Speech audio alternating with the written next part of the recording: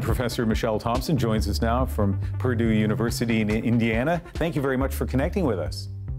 Thanks for having me. So how close have you come to the fragments of this asteroid? So I've actually been able to analyze them and hold them in my own gloved hands and do some of the first analyses on the samples from asteroid Bennu.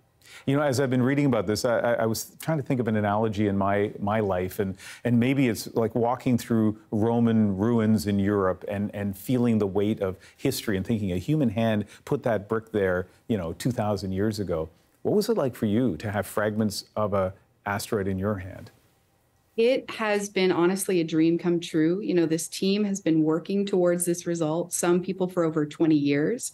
And asteroids are really relics from the early solar system. They're these primitive fragments from the very earliest days, 4.5 billion years ago when our solar system was forming. So it's like taking a time machine back into those conditions and to try and understand what the diversity of the building blocks for our solar system is. So there's nothing that can quite compare to holding that material in your hands. So there's a fantastic headline, right, that we see all the time attached to this project, that this asteroid may unlock the mysteries of how life, started on Earth. And I think to myself, how much of that is like hype and how real is that? So put it in perspective for us.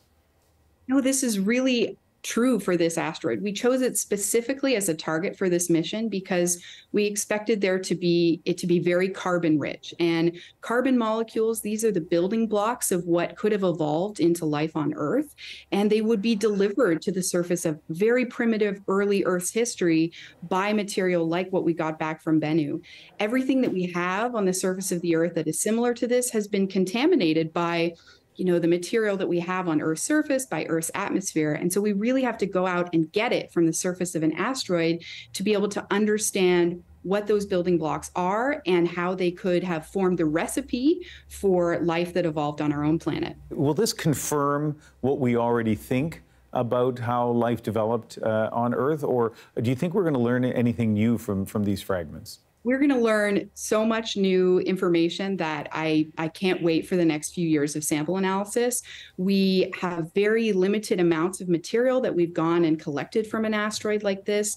And so this is going to open up a whole new window of analytical opportunities to try and answer some of these really big picture questions. One of the reasons we're talking to you is that you are one of very few scientists who are going to have this, who have had and will have close access to these fragments. You are a Canadian, but what is it about your area of expertise that's put you on this team? So I got my undergraduate degrees in geological engineering and biology. So I've got kind of a diverse experience. And then I moved on to working in planetary science and analyzing material from other planetary bodies like the moon and asteroids. So I've been doing this since I started my graduate work. And I've got a lot of experience working with samples from the Apollo missions, exploration missions to other asteroids like the Hayabusa and Hayabusa 2 missions.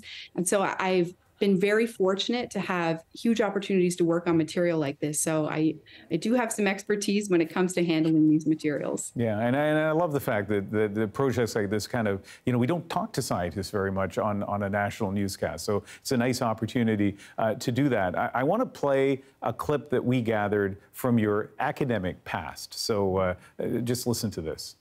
Oh, Michelle, congratulations from all of us back at the West. We're so proud of what you have accomplished and the things that you are doing now and will be doing, and keep going. And that'll give us lots more to watch and be interested in. So that's a science teacher. I think he taught you in grade 9 and grade 12, John Cordukes. What is your reaction listening to that?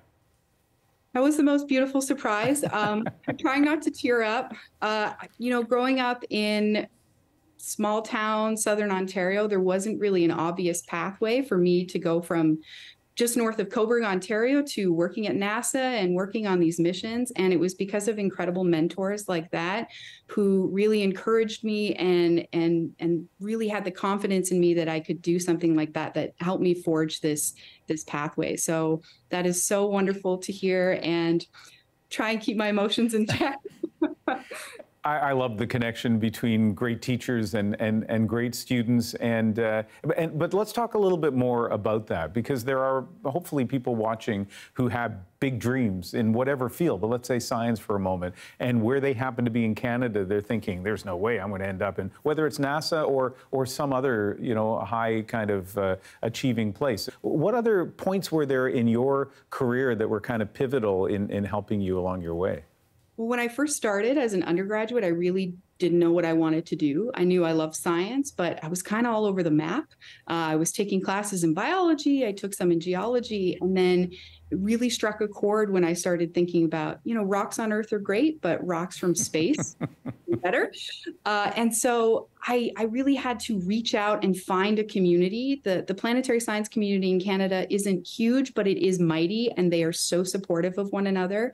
So I just ended up talking to a professor who had given a lecture on minerals on Mars, and he was so wonderful. He brought me to a meeting of Canadian planetary scientists. That set me up with a summer internship.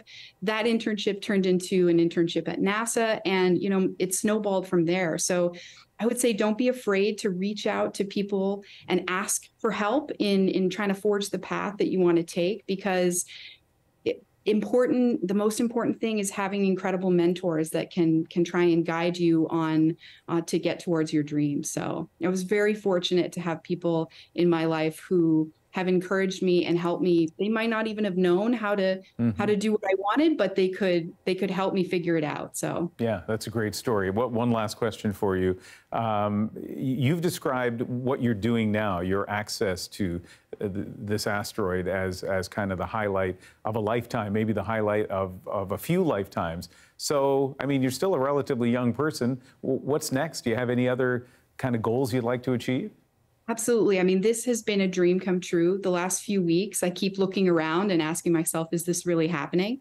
But I think the next move is that I want to do this all over again. You know, I'm at a point in my career where having the experience on this mission and being a part of such an incredible international team with links to Canada and the Canadian Space Agency, I want to do this again and be involved from the ground floor, from the conception, the design, the initial stages of the mission, all the way through to bringing those samples back. So I'm looking forward already to the next adventure after this one, but I'm trying to enjoy the moment and be so excited about the samples that we've just got back from Asteroid Bennu. Well, you are clearly excited. That excitement is infectious, and we'll check back with you when you get to the next step in this investigation. Thank you very much.